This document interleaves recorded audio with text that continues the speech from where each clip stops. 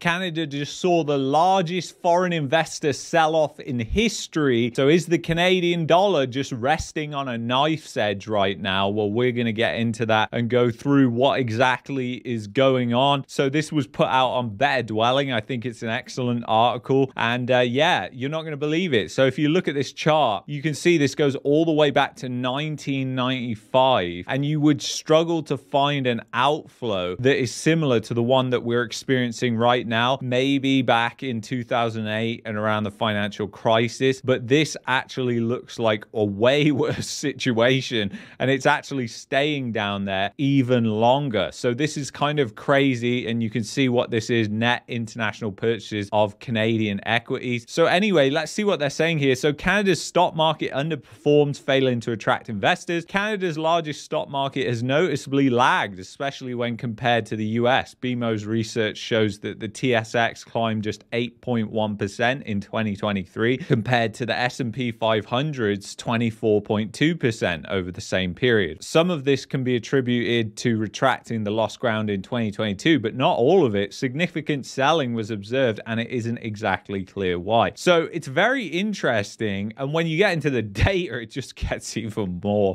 terrible for Canada. So Canada has never seen such a foreign investor sell-off. Canada is typically seen as a safe haven for investors, but some of that sheen has begun to tarnish. Foreign investors sold a net 48.7 billion worth of Canadian equities in 2023. That number doesn't just sound astronomical. It would have been unimaginable in 2019. It's the largest annual outflow on record ever for Canada. Wow. So do you think that this is some of the smart money that sees what's coming, that isn't emotionally attached to Canada like most Canadians, and just sees it for what it is and thinks, wow, this is looking insanely risky? You've got an economy that is extremely leveraged, public debt, private debt, household debt, and they're just looking at this and thinking, it looks a little bit risky. The housing market looks like a bubble. The banking system looks a little bit fragile. And I just want to go over to this because this will make you laugh. Royal Bank of Canada, most popular among retail investors who own 51% of the shares. Institutions hold 48%. So when you think about who is propping up the banks and the financial institutions in Canada, believe it or not, it's actually a retail investor drive. So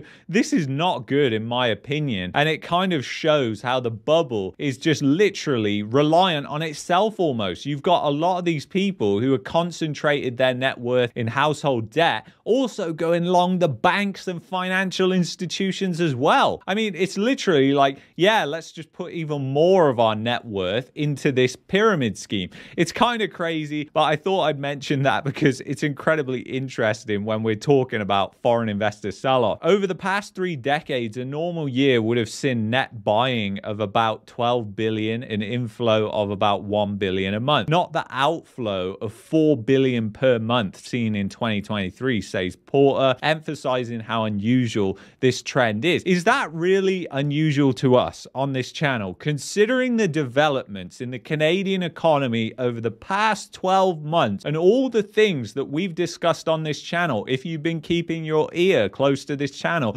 you'll know the labor market is deteriorating. Canada is already in a recession, despite what the government statistics is saying. We're heading into potentially a depression. The immigration bubble, the housing bubble, the private debt bubble, the credit bubble, and the government debt bubble. So there's so many bubbles. It's almost the everything bubble in Canada, the super bubble, where now the debt surpasses even the amount of output that the country produces. So obviously, it doesn't take somebody who's very smart to work out, hang on a second, Luke, if we owe more than we produce, how on earth are we going to pay that back? Precisely, you're not going to pay that back. That's why I don't have any of my net worth here in Canada anymore, because quite frankly, I think it is a disaster long term, especially to hold Canadian dollars. I think that people, this isn't financial advice, should be saving in US dollars, not Canadian dollars, because again, I think the economic prospects for Canada are much worse than the United States, considering the bubble that we're in all these different areas. Weak foreign investment has been weakening the loonie. The heavy selling by foreign investors explains the issue, but it's hardly surprising. This is part of a larger trend of investors abroad pulling back on capital invested in the country. Foreign direct investment being another glaring red flag. But when you look at countries like Mexico, they're experiencing record growth of foreign capital being invested in their country. So it's obviously not just due to foreign investors pulling back. I mean, that is going to be part of it when you've got what's happening in China, what's happening in Canada, what's happening in Europe, what's happening in the United States, what's happening in the global economy, what's happening in Japan. We've got multiple countries in recession right now. I mean, yeah, it's a time to pull back. So combined with a steady net outflow in FDI, this helps explain why the Canadian dollar has struggled over the past year. Indeed, the surprise is that it didn't suffer an even bigger setback. And you guys will know that I've said this too. I've said that actually, I think the Canadian dollar is overvalued when you really look at it. Because if you look at the declines relative to other countries like the UK, the euro, the Canadian dollar has actually held up pretty well. So it could be due a large correction. But it's very hard to predict Forex markets, obviously. But a lot of the Forex markets up and down movements are to do with capital flows. And if you've got a lot of capital that is leaving your country, selling investments in Canada, converting to other currencies, what you're going to have happen, and the predominant currency that people are going to convert to is what? US dollars, despite what people tell you about the US dollar collapsing. So annual data isn't available for Canadian FDI yet, but for the past year, it wasn't pretty. Canadians sent nearly $9 billion more abroad than foreign investors sent to Canada in Q3 alone. It's generally not a good sign when domestic investors see more opportunities abroad than foreign investors see in a country. Guys, you only have to think about this in terms of the housing bubble for starters. It's not a productive investment to invest in housing in Canada. It's not a productive investment to invest in businesses in Canada when people are this much in debt. I mean, if you're looking to start a business in Canada, you're going to be looking at the consumer and thinking, does the consumer have a lot of income to spare to pay for my goods and services? And the answer is hell no in Canada. So why on earth are you going to start a business here?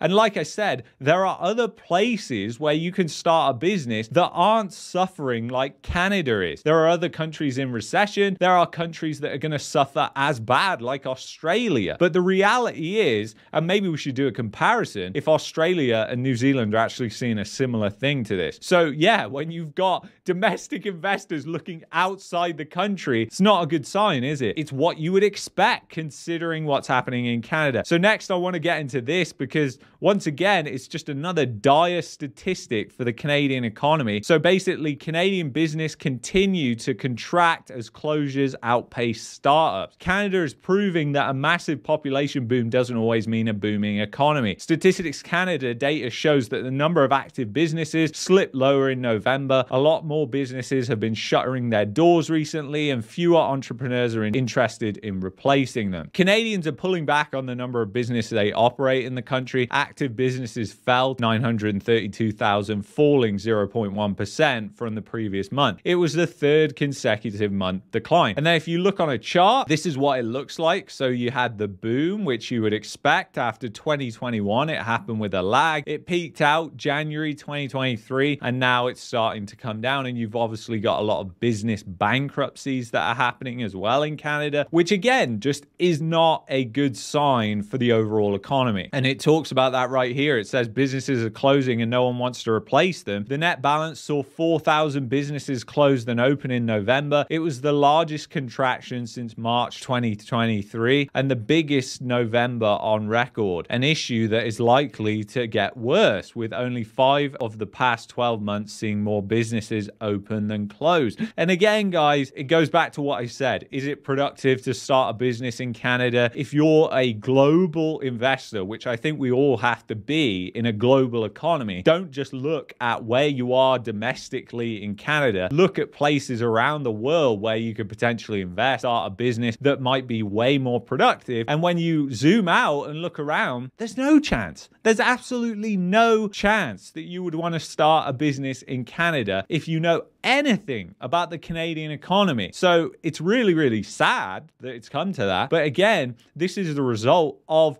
just 2 decades worth of building up of debt. You're not going to be able to change that just by replacing the government in a couple of years. And don't let anybody fool you that they're going to come in and change that. And I want to show you this as well, because this is just mind-blowing. I saw this on Twitter. You guys have to see this. So public sector employees as a percentage of total employees, 1976 to 2024. So basically it shows Canada, UK, and the United States there. And you can see what's happened. And this chart, it goes from the 1970s all the way to 2024 on the right here. And you can basically see that Canada has over 20% of employees in the public sector compared to around probably 17% in the UK and less than 15% in the United States. And look at how this has grown. What's really interesting is the growth. You saw it absolutely explode in 2020, which again, you would expect with the cover-up of the economy collapsing. Yes, we need to essentially create more public sector jobs, just pulling an Argentina essentially, grow the public sector,